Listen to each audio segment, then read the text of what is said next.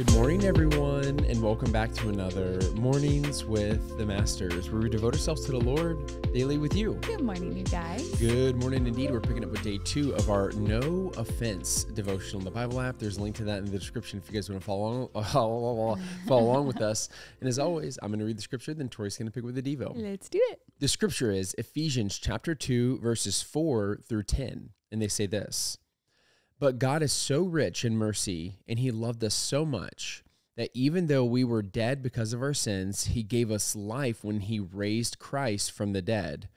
For he raised us from the dead along with Christ and seated us with him in the heavenly realms because we are united with Christ Jesus. So God can point to us in all future ages as examples of the incredible wealth of his grace and kindness towards us, as shown in all he has done for us who are united in Christ Jesus. God saved you by his grace when you believed. And you can't take credit for this. It is a gift from God. Salvation is not a reward for the good things we have done, so none of us can boast about it. For we are God's masterpiece. He has created us anew in Christ Jesus so we can do the good things he has planned for us long ago. The devotional is titled, How Can We Let Go of Anger and Offense? And it says this: Many of us are carrying offenses like accessories, not even realizing that they're weighing us down. So how do we let go of our anger, our offense, or our frustration in a healthy way? First, we have to lower our expectations of others. And second, we need to raise our gratitude for God's grace. It sounds simple, but it's not easy. Let's explore these two things a little more. Jesus was never shocked by sin, yet we often are. We tend to point fingers, cast judgment, and get angry, but Jesus simply showed up, listened well, and offered truth and grace. As Jesus neared the end of his life, he knew that Peter would deny him 3 different times. Peter refused to believe this, saying he would never deny Jesus. But Jesus, knowing full well that betrayal was coming, gives this beautiful instruction to Peter in Luke 22:32. I have pleaded in prayer for you, Simon, that your faith should not fail. So when you have repented and turned to me again, strengthened your brothers. Jesus wasn't surprised by Peter's actions, nor offended at the pain they'd caused him. Instead, he called him to greatness after his repentance. We can choose to give others that same gift. When someone hurts us or wrongs us, it's easy to be offended. But how much better would it be to extend grace instead? We see another example of this with the woman who was caught in adultery in John chapter 8. The religious leaders wanted to stone her, but Jesus offers her mercy. He asks for anyone without sin to cast the first stone, and slowly everyone walks away but him. Often we think that holding on to offense gives us power. We like being in the position to throw the stone, hurl the insults, or have the self-righteous opinion. But the truth is, like the woman, we are all in desperate need of grace. It's only by grace that we've been saved and rescued. So it only makes sense that we should extend that same mercy to those who have wronged us. We have options.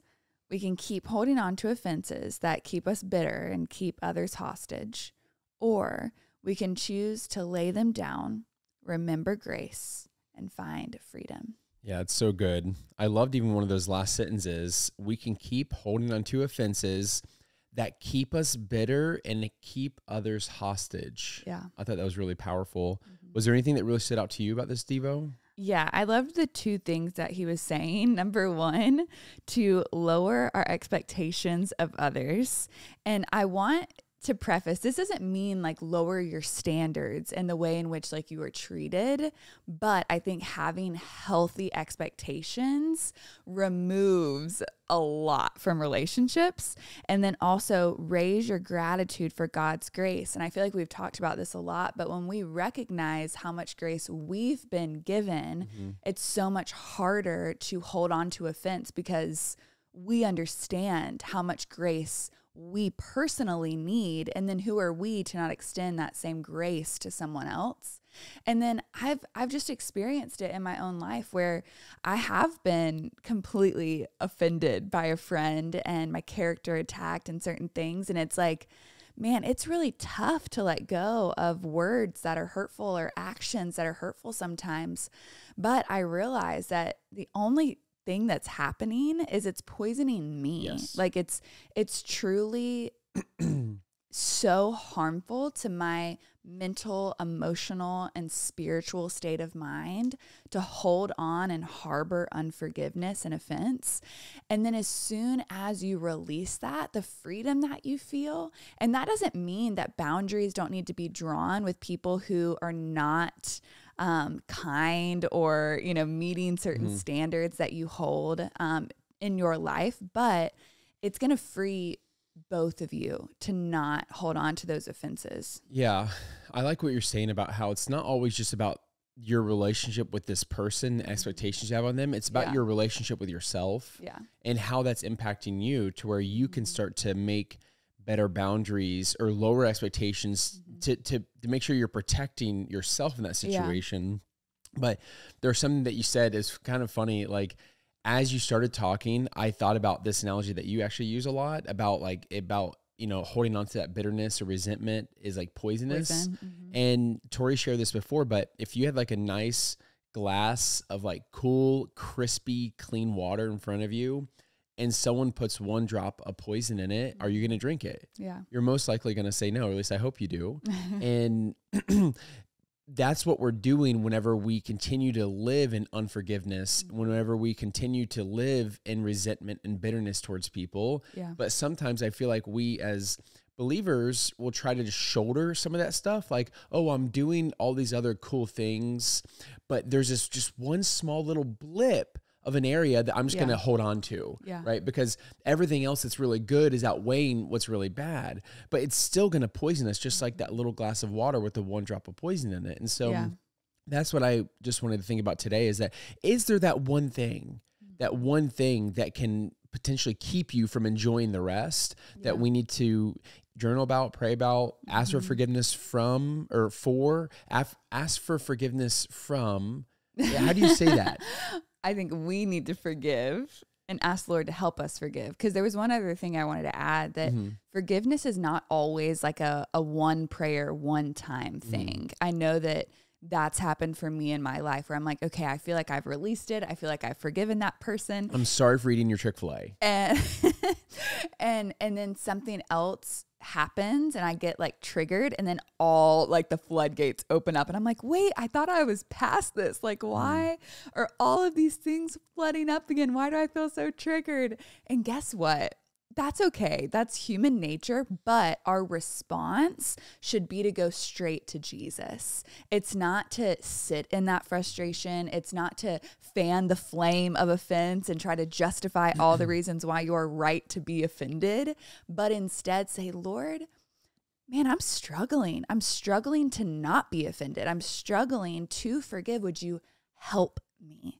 Would you come in this area in my life and help me walk through what it looks like to truly release this to you, to truly release this person to you, to truly release this offense to you, so that I can walk in the freedom that you have for me. Because I know that in my own strength, I can't do it.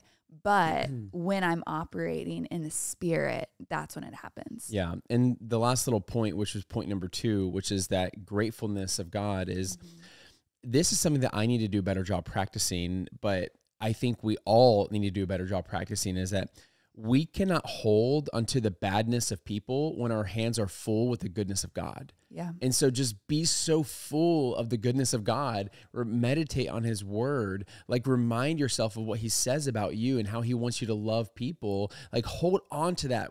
And it fills your arms so much. You don't have more room to hold on to anything else but his goodness. And that will far outweigh any of the, slights that we face. So good. Want to pray something out? I do. Dear Heavenly Father, Lord, we first and foremost thank you for your forgiveness, your mercy, and your grace, Father. I pray as we meditate on that, we would be so filled with gratitude that we cannot hold any offense in us, but instead we lavish that same grace, mercy, and forgiveness onto others. Father, would you help us be a conduit of your grace to others? Would we look different than the world? Would we not be easily offendable people, Father, but instead just carry your light into a very dark world, Father? Would you just help us in this process? I pray for the people who have been through seriously traumatic things, and they're like, how in the world am I supposed to forgive this person? This should have never happened. Father, would you just remind us that we live in a sin-broken world, but harboring that offense only poisons us. And so, Father, would you help us rid our bodies of that poison today? Would you fill us with your grace, your love, your mercy? Would you remind us that we are covered by the blood of Jesus, Amen. That these offenses do not break us, that we are made new and we are whole in you. We pray these things in Jesus' name.